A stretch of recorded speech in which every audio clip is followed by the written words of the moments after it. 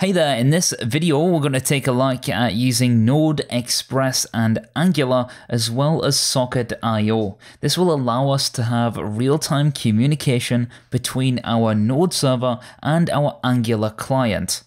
It's going to be a very simple example. We're only going to display one JSON object from the server being pushed down to the client. But if people find this interesting, we could certainly make a series on this or make a course out of this. It's entirely up to you guys. Let me know what you think inside of the comment section below and let's get started. So the first thing that I'm going to do is make a new folder named Socket Node. We can cd into Socket Node. And after that, I'm going to run npm init-y. What this does is create a new package.json with all the default values. After that, we'll make a new file named server.js. I'll then open this up inside of Visual Studio Code, but you can use whatever editor that you want. The first thing to do inside of our server is to initialize Node. We don't need to use Express for this, but I'm simply going to add it if we decide to make this a more complex app. So let's install Express by running npm install express, and we'll also need socket.io.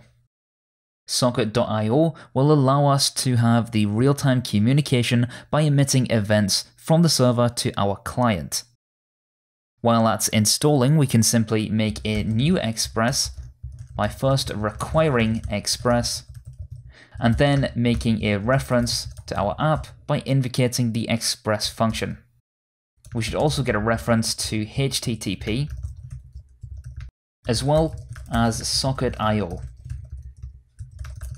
To check that our application works, let's simply use apt-get and pass in the root so that whenever somebody goes to localhost and whatever the port that is that we use, we'll simply get the text hello world on screen.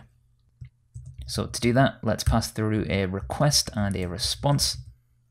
And our response will simply be hello world. Next, we have to create a HTTP server. And usually would use app listen and would use Express for this. But when we're using Socket.io, we'll need to pass an instance of a HTTP server. That means we need to create a new server equal to http.server and pass through our app instance. We can then use server.listen, and I'm going to select the port 3000. Let's run node server.js. That will start our server and we'll be able to navigate to localhost 3000. And you'll see that when we do navigate to that address, we get hello world here on the screen.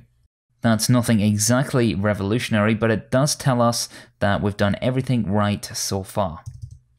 The next thing that we need to do is capture an instance of our Socket.io. So let's make a new constant named io equal to socket.io and pass through our server. At this point in time, the next thing to do is capture whenever somebody connects to the server.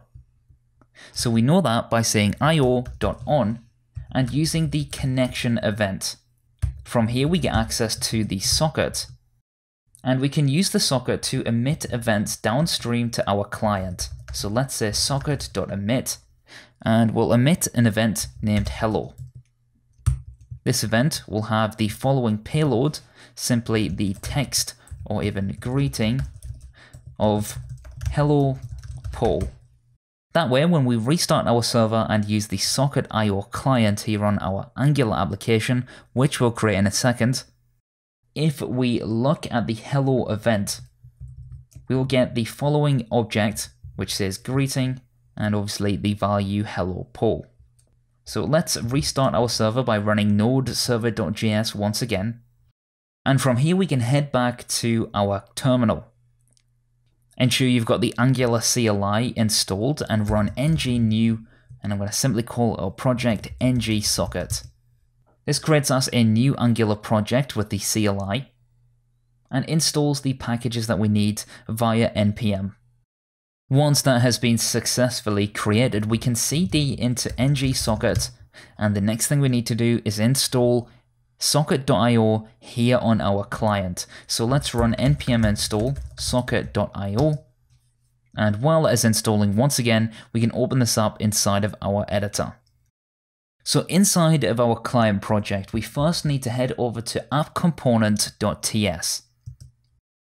And inside of here, we can run import asterisk as socket.io from socket.io-client. This allows us to listen for the socket.io events here on our client. And we can run an implement on init, which means we can import on init from Angular core. And then we can create a new ng on init function. This function is run as soon as our Angular application starts, and is a good starting point for us to start listening for those events from our server. So let's make a new constant named socket, and we can make that equal to socket.io and pass through our http ://localhost 3000. And if you remember, that's the port of our node server. And now we need to specify the event that we want to listen for. So let's say socket.on, and if you remember, the event was hello, and then we can access that data. Let's log out the data to the console for now. And once we save this file and open up our project, and in order to open up the project, we need to run ng-serve from within our client project. And we can then navigate to localhost :4200. That essentially allows us to access our client application, which then, from our app component, goes ahead and connects to socket.io. Then you can see that we have this object here in the console. If we open up the object, we get the greeting of hello Paul. And if we take a look inside of our app component.ts, that comes from our socket.on. Because it's essentially listening for that hello event on the server, and when the server emits that event, our client says, hey, we've found this event named hello, and this is our data, which we then log out into the console. So this has been an introduction to socket.io and using it inside of your node applications, and then accessing those events here inside of our client Angular applications. I hope you found this useful. If you have, let me know in the comments section below if you'd like to see more socket.io. If you'd like to support the content, then don't forget to check out my Patreon link, and of course check out paulhalliday.io for more courses and offers. If you do want half off my Learn Ionic 3 course, don't forget to use the coupon code HALF. That'll give you 50% off, giving you about 8-9 hours of content for around £8. I always update the courses, so you'll find that content continues to grow and remains evergreen as much as possible. Thanks a lot for watching. I'll see you next time.